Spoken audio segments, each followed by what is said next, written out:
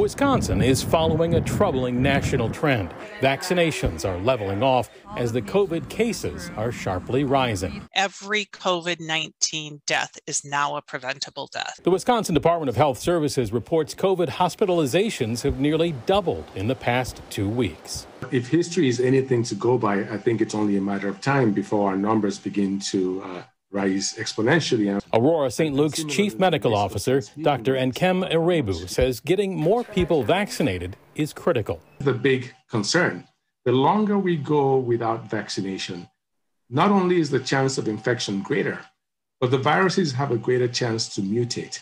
Now, what happens with mutations? We get these new variants. St. Gabriel's Church here sponsored this vaccine clinic today, but getting people to come remains a challenge.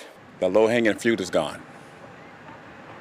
These are hard nuts to crack. Pastor Lee Shaw says racism and discrimination have led to distrust in the healthcare system and low turnouts at recent COVID vaccine clinics. I don't blame them for feeling the way that they do.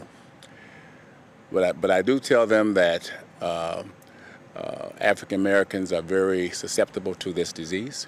And he keeps pushing from the pulpit. Choose wisdom, that's the principal thing, and also choose life. Let's live. In Milwaukee, Nick Bohr, WISN 12 News. And new DHS numbers indicate more than 98% of the new COVID cases since January hit people who are not vaccinated.